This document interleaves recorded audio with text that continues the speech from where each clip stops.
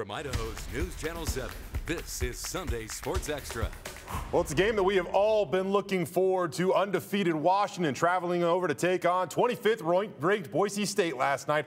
Welcome on into Sunday Sports Extra. Jay Tust alongside Brady Frederick. Brady, last night's game lived up to the billing. Yeah, I mean, except for the fact that I think a lot of people expected a close game, but after a second-half surge, Boise State ran away with it, especially in front of a stadium record crowd. Yeah, well, this might be a new rivalry, as all these two teams will one day be playing in the Pac-12 together, at least starting in 2026. But here we go, the Cougs on the blue, and crazy to think in 2 years this will be a conference game. Yeah, in a highly anticipated matchup, Ashton Jeanty set the tone on the very first drive. Look at this run, breaks several tackles, makes his way to the outside, and suddenly he is all alone to trot into the end zone. 64 yards to the house. He even hits the Michael Jordan shrug as he runs back to the sideline along Cam Camper.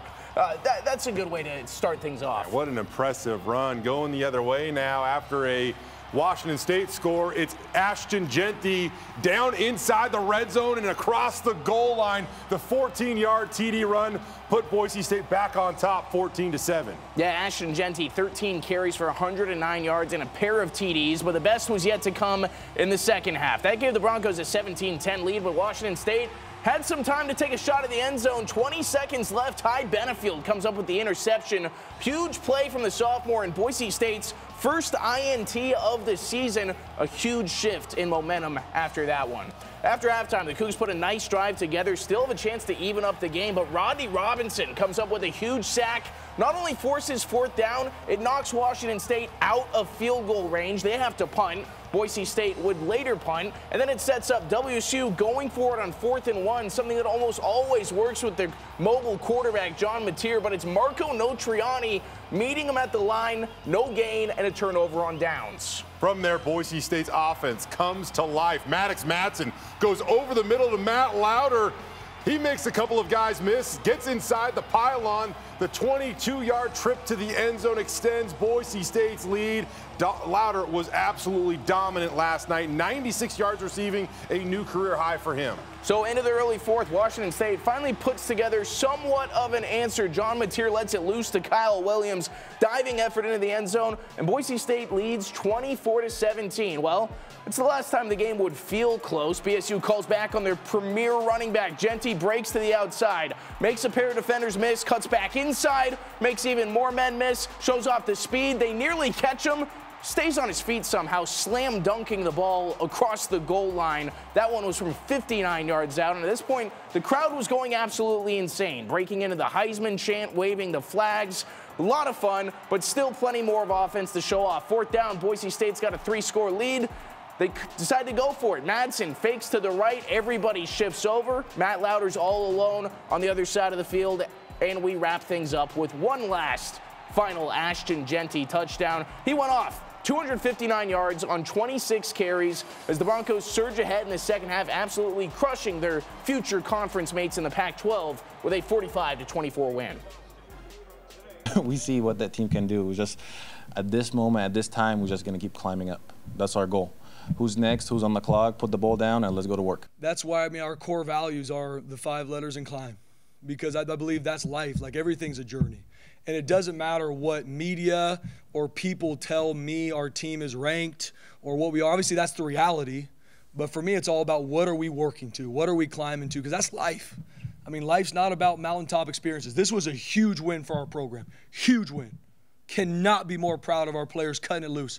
But tomorrow, we flip the switch. We're on Utah State. And it's climbing to the next mountaintop that we got to work to a week from now to play a really good opponent, Utah State. All right, so last night, again, an all-time performance by junior running back Ashton Jeanty. He became the first player in the NCAA with over 250 rushing yards and 4 scores in separate games this season. Jeanty also broke 17 tackles, his 234 yards from contact, the best in a single game in the NCAA so far this season. It's high up there, you know. It's a dream come true. You dream of games like this, and I couldn't be more proud of this team, not just myself, but, the way we came out and competed in all phases, offense, defense, special teams. I mean, that's one of the best games I've been around since I've been here. Ashton had the opportunity, well, he had a lot of opportunities during the offseason, and he came back to Boise State for a reason, and one of them to play in front of over 37,000 fans at home on the blue and have an epic performance against a Pac-12 team. I mean, what a show that Ashton Jeanty put on last night. You know, it's really impressive. It's impressive on Boise State administration-wise what they were able to put together to keep him here in the City of Trees. It's even more impressive that Jeanty took it personally. He wanted to finish things off here at Boise State, and he's reaping the benefits right now. I mean, we've got the Heisman flag. People are making custom flags. RG3, Todd Gurley, Chris Johnson. These guys are tweeting at him, giving him a shout-out. It's really impressive to see. It feels like we're witnessing a moment in history. Yeah, I mean, hey, Bronco Nation, get to Albertsons Stadium and watch this guy because it is special to watch him play. To give you a little further perspective, I mentioned he broke 17 tackles. Oklahoma State running back Ollie Gordon, one of the best in the country, has a future in the NFL.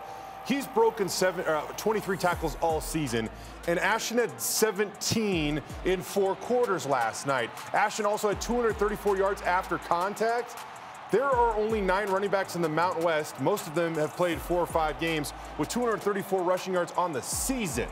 I mean, what he's doing right now is absolutely on another level, and it is really, really special. So get to Albertsons Stadium and watch this guy while you can. All right. With that in mind, we're going to have more on Ashton coming up later on in Extra Extra. But for now, we turn it over to Tom Scott for tonight's edition of the Scott Slant. What a game last night, Tom. It was, and I tweeted last night that I've seen over 300 games in that stadium over the years, and that atmosphere topped them all. I want to get more on that coming up a little bit later on, okay?